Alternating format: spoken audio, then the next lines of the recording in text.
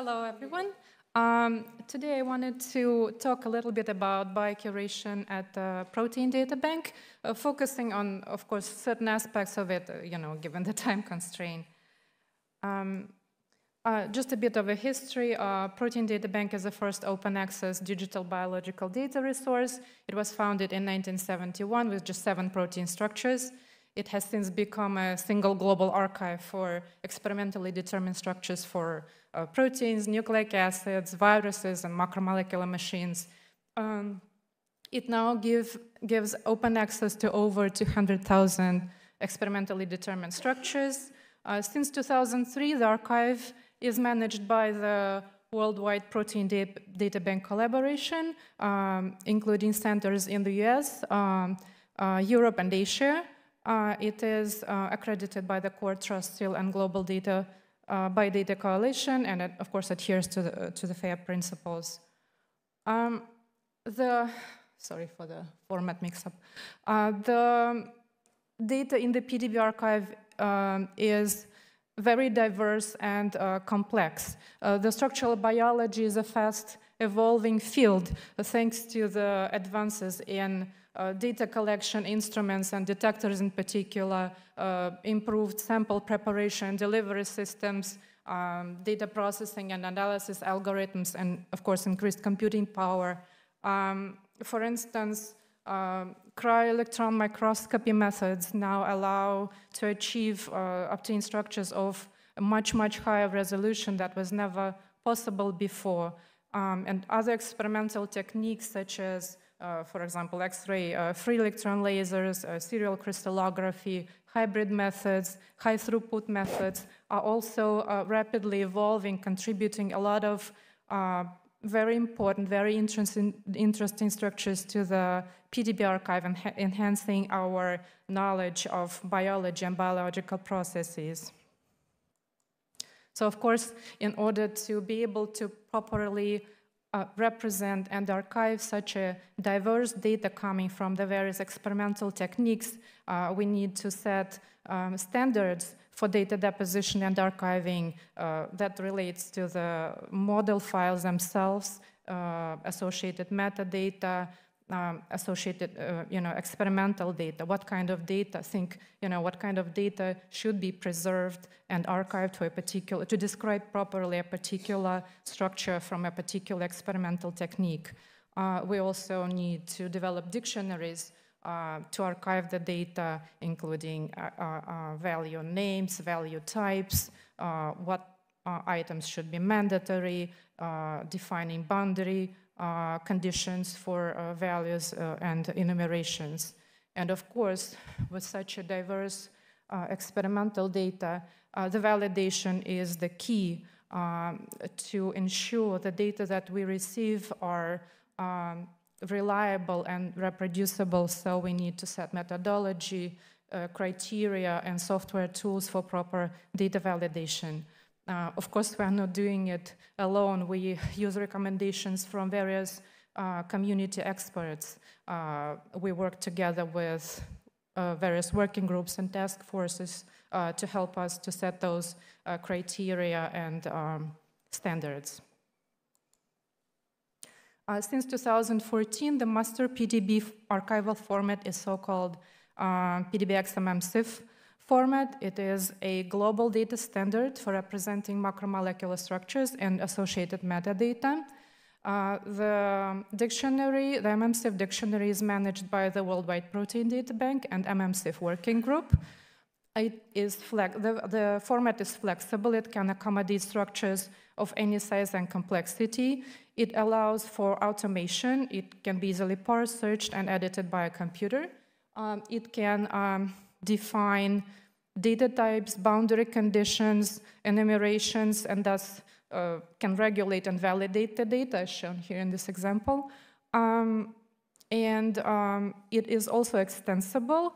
It can support developing methodologies.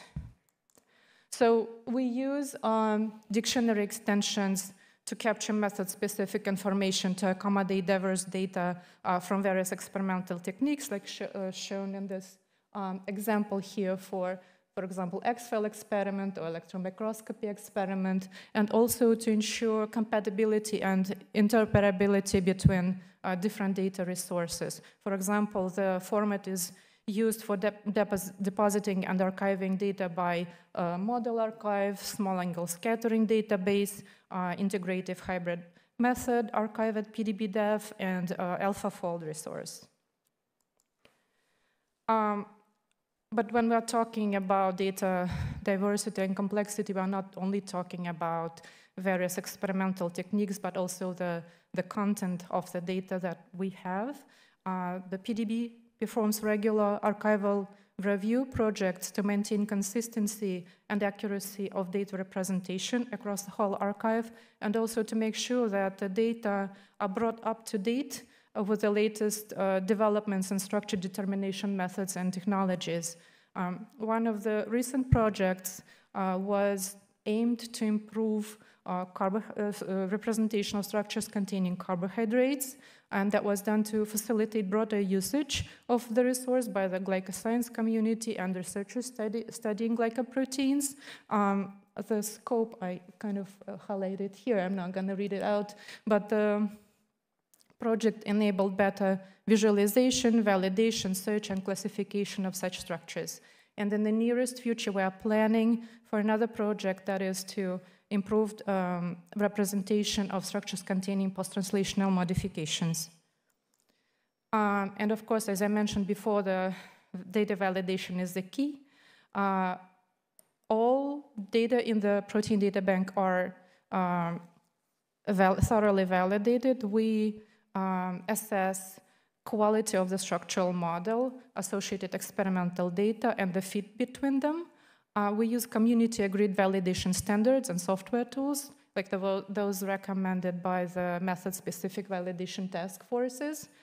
As you can see from this timeline, PDB validation processes are constantly evolved and enhanced to include better validation metrics and checks to cover more and more various experimental techniques. And we are still planning for further improvements in those for the structures solved by those rapidly evolving techniques as X-FEL, serial crystallography, cryo-electron microscopy, cryo-electron tomography, and integrative hybrid methods. The goal is, of course, to make sure that our users, I mean, you guys, receive the data that are reliable and reproducible. Oops. Yeah, and with that, I would like to thank the RCSB Protein Data Bank team, our funders, and the Worldwide Protein Data Bank partnership. And thank you for your attention. Happy to take any questions.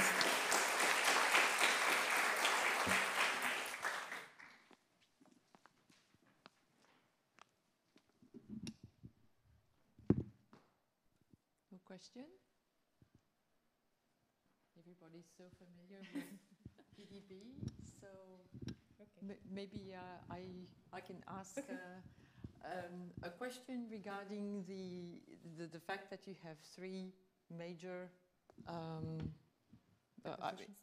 yes, and the coordination. So you share. I suppose that the new format was because it was easier to exchange. It is easier to exchange, and we have three sites: one in US, another one is in the UK, and another one is in Japan. Yep. And we share the same deposition and biocuration system. It's all based on mmCIF format and the mmCIF dictionary. So presumably the data that it doesn't matter which center data comes in, the final product is the same, you know. And what's the time lag? That is, someone submitting in Japan, then how long will it take for the US site to have the information? Is that instantaneous, or do you have it's on daily basis. We synchronize data like on daily basis. Yep. Yeah. Okay. Well, this is well, the release. The entries are released once a week. So we release the new releases once a week, but so we, of course, all the data are prepared, among different sites and put in the one central place and then released to the public every Wednesday. Okay. Okay, so thank you very much. Thank you.